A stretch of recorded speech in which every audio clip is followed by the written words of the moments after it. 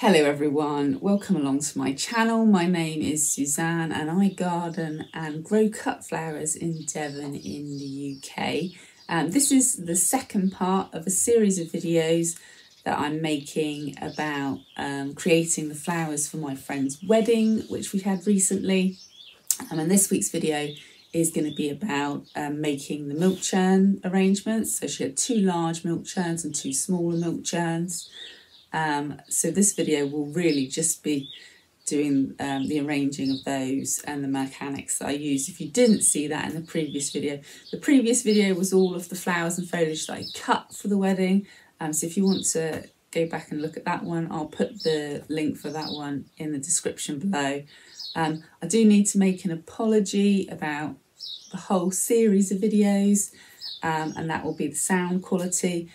Because I have a very low subscription following and I'm very new to this, I do not have a microphone. In fact, I don't have a smartphone. I don't have particularly good technology for doing this.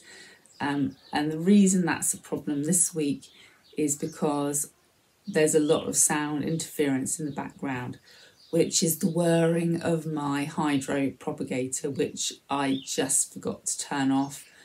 So I'm really sorry about that. If you can bear with it, great, but I totally get it if you can't. It was something that I should have thought about, and moving forward I need to learn from the mistakes that I make. So I did turn it off now and I'll turn it back on again later. So anyway, if you're interested in seeing how I created the milk churns, stay watching. Okay, so before I start arranging anything, I'm going to do something which probably a real professional doesn't need to do, but I need to do it for my own peace of mind.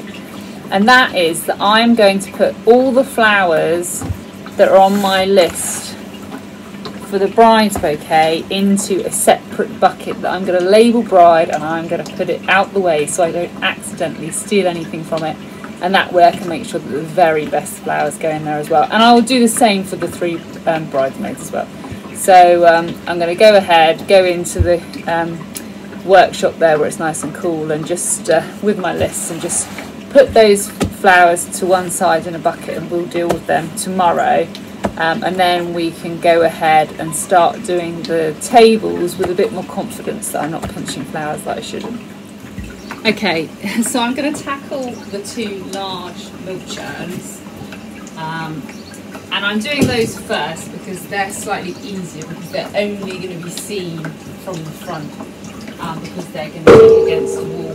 These ones are going to be moved, so when they're at the chapel they'll be against the wall, but then when they go to the venue you will be able to see the back of them, but still the front will be the most important thing. So I'm going to start by greening them up, but before I do that I'm going to put some water into my receptacles.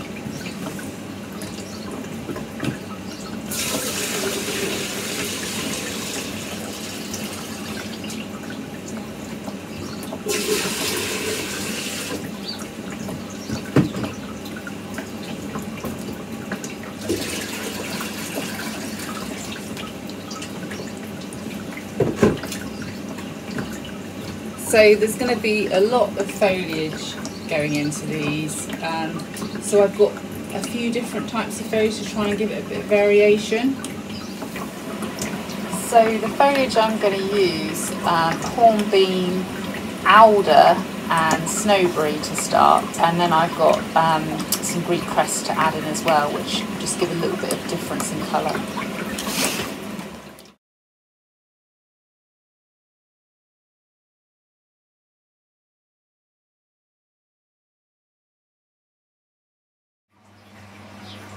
So in case you didn't watch my previous video, I just want to show you I've got a bucket sat in this milk churn with chicken wire in it, and I've done that with both. And so far I've put 5 hornbeam into each churn.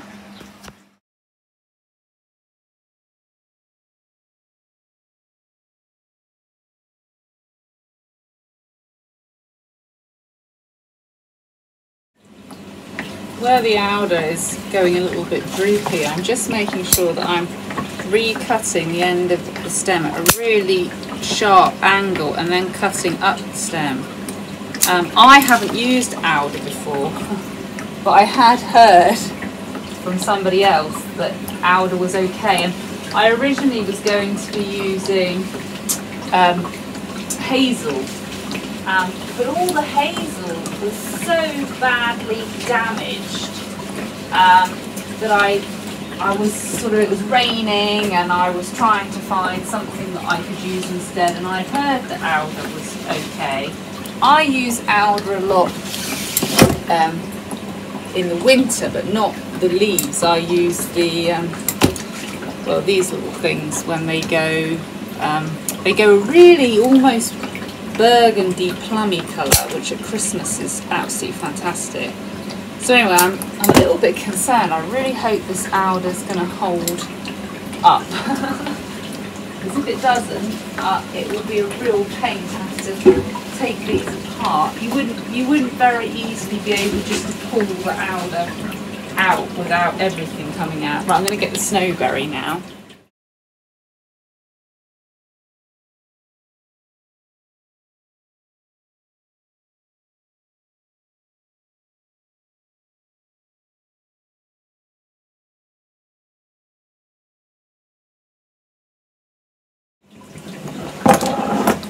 So what I don't like with milk churn arrangements is where the flowers look just really upright. I really like them to be a bit wider, so it's a bit more in proportion. So they've both got 15 stems of foliage in now, 5 of hornbeam, 5 of alder and 5 of snowberry.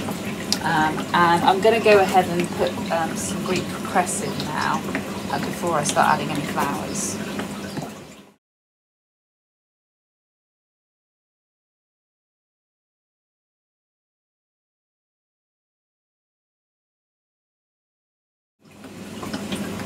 I haven't taken the leaves off the Greek cress, so that time lapse was just not working because basically I've got to stop and do this. So what I'll do, I'll get the Greek cress put in and then I'll show you what it looks like. Sometimes I think with large arrangements like this that the foliage is actually more important than the flowers. So I can see the wire a bit at the front here. I'm not sure what smaller flowers I've got. We'll put the flowers in and then I'll probably pudge that a bit, add in a few extra things. I have got that jasmine, which is for this, but I wasn't sure if I was going to add that now because obviously I'm not going to travel these buckets in the churn, so it might be better to add that on the day. Right, let's get some flowers. Okay, more green. Poppies, or poppy seed heads. So I just need to prepare those. Okay, so that's the poppies. I'm going to do the Ami now, and you should know if I switch you off it's probably because I'm swearing, because I don't like working with Ami. I love how it looks, but I get it, it's a bit like the breezer, the quaking grass. I get it all tangled and then I end up having to cut bits of it off, so wish me luck. I mean, it's all tangled in the bucket. I've said it before, I don't know how some of the florists I watch on YouTube work from a bucket. I mean, I am today, but I wouldn't if I was doing bouquets or things like that. So I'm just looking at sort of the height here, working out where I think the bottom of the bucket is, and then snipping the stems before I put them in, because of the chicken wire it's really hard to pull stems in and out. And then look, I've just noticed that'll be a real nuisance. I want to really make sure I get rid of anything like that can get tangled.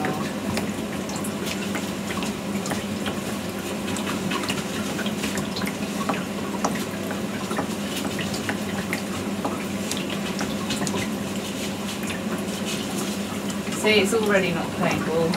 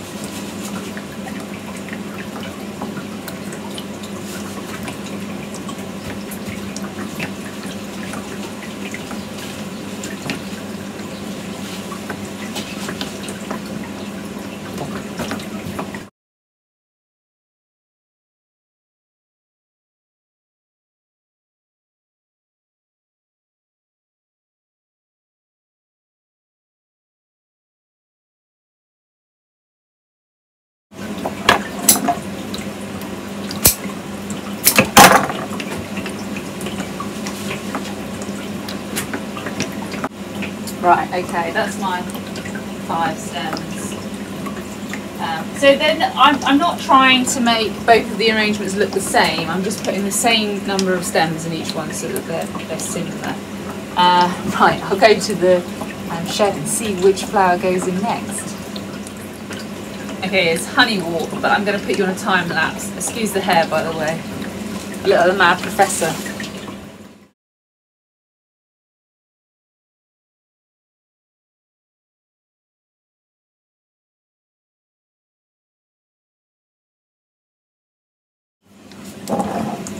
Okay, so that's the honeyworting.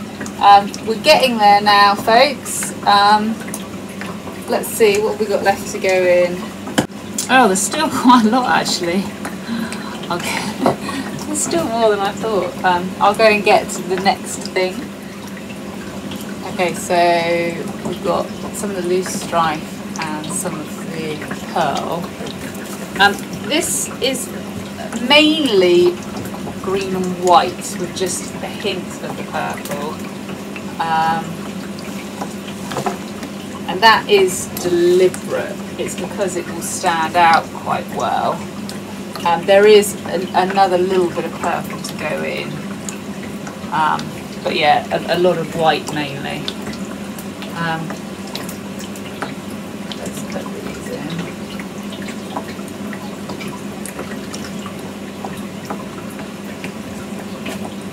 These are a little bit shorter on the stem, so they'll go nearer the front.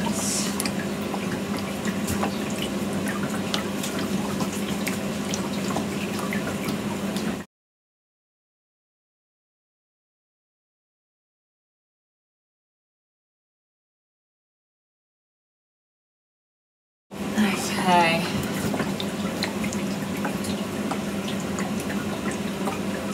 Okay, so I can see spots where I just feel like we need a bit of extra. Got to make sure the stems are actually going in the bucket now. Some of these pearl are just going to be a little bit too long. Make them a little bit shorter.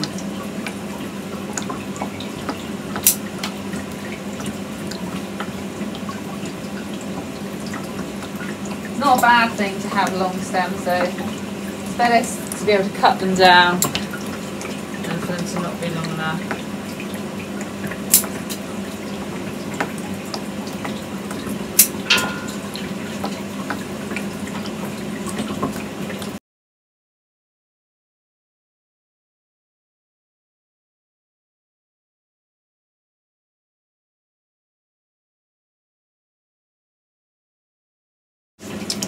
A bit more purple. I actually think I'm getting there now, and I may not add everything I was going to add. I'll see, because I do just need to fill the bottom a bit more. So I think I was going to put one feverfew, which could probably fill the bottom.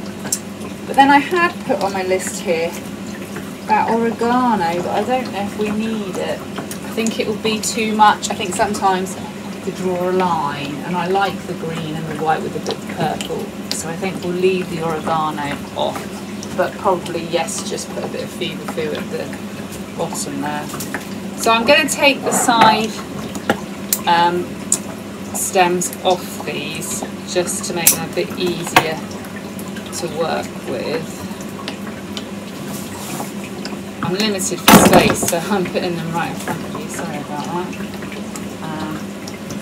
Right, so this one's got a natural curve, which I want to use. This is his best side, so it's going to go in here. I just want to make sure he's actually going in the bucket.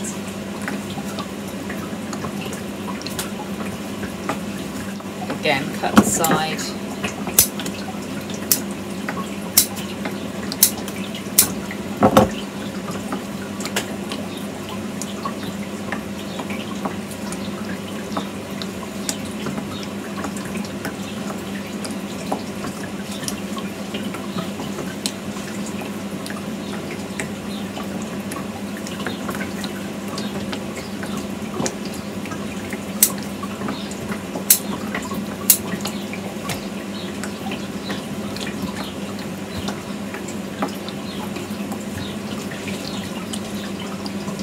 that's not going in, and that's because it's not. It's going down the back of the chin. I think it must nearly be time for a cup of coffee as well. That's the real reason I don't want to add any more flowers. It must be time for a break. I'm very slow at floristry, and I'm not working tomorrow. I've got all day to do this wedding, and I'll be at home on my own, so that's great. But I still don't know if that's enough time for me at my speed. I might be putting in a late one tomorrow, so that's what I'm trying to work out. Do I put in a late one tonight, or do I get to bed early so that I'm revitalised for the morning? You can't help me because this video won't go up in time, so I can't even take your advice. I'm just going to have to go with what I think.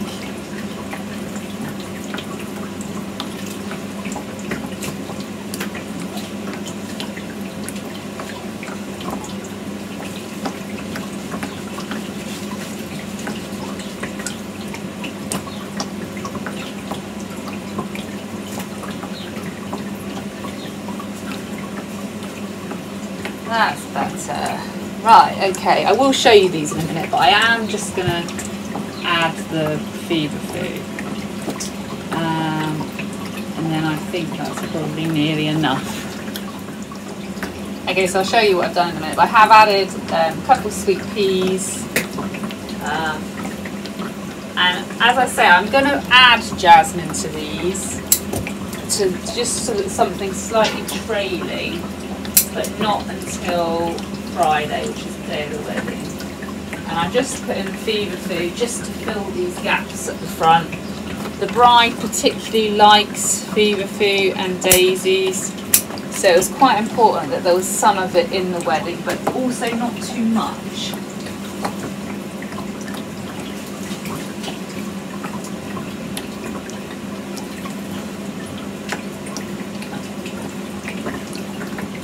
Right, so what didn't I put in that I was supposed to put in? The toad flax I didn't put in because it wasn't very good and we don't need it. I'm not going to put the jasmine in yet because I can't. Snowberry's in, hornbeam's in, hazel's not in but we substituted it. The cress is in, poppy's in. Ah, yeah, breezer. We'll just put a bit of greater quaking grass in just for that airy feel. So there's not a lot of space in here. I think you'll get the idea a bit better at the venue. But here they are. Obviously they can't stay here now. I need to try and get them in the workshop. So I'm going to have to clear an area to put them. Hi there, you join me in the workshop now. I'm going to be doing arrangements in these half churns. And what I've done is I've just used some duct tape to give this a soft, not such a hard edge, because I'm actually setting glass vases inside, both the glass vases, and I'm using chicken wire in the vases as well. And I'm going to obviously start, very importantly, by adding some water into the vases.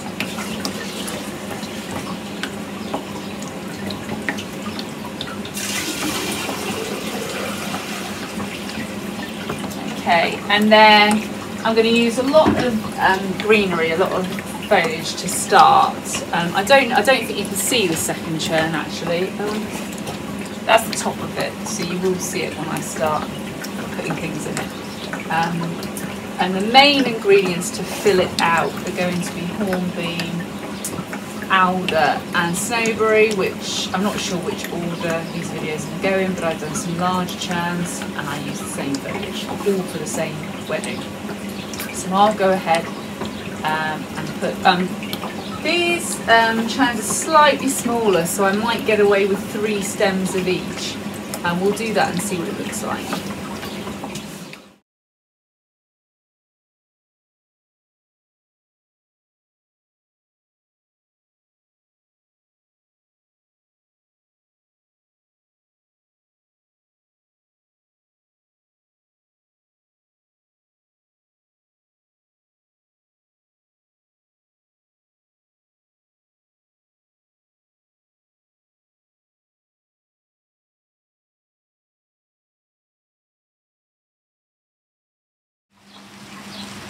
Okay, so I've greened the churns up, and yes, I haven't put as much greenery in as the ones we had before.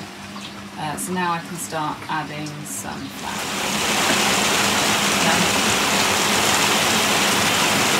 I am going to have to shout, it's raining now. Some of the snapdragons I cut this morning have snapped, so I've been out and cut a couple more. So I don't think this colour is going to work anymore because I've not got the right ratio. It's a bit annoying because that colour probably worked better with the purple apricot theme. But hopefully by adding the other things it will be fine and nobody will notice.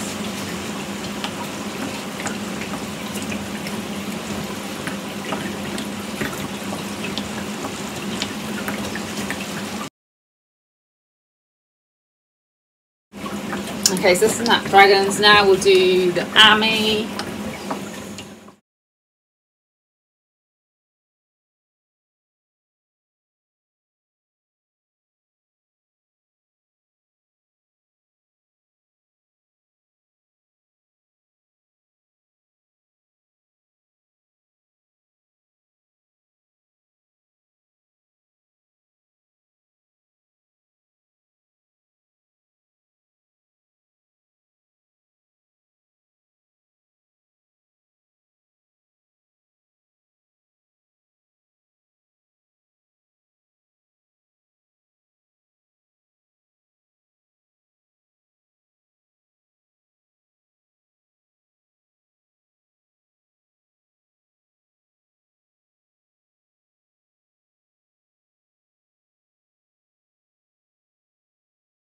So I ran out of battery when I was filming the small churns, so that's why there's a bit missing at the end of that. But they've turned out okay. It took me a while to get the proportions right, but I think we got there.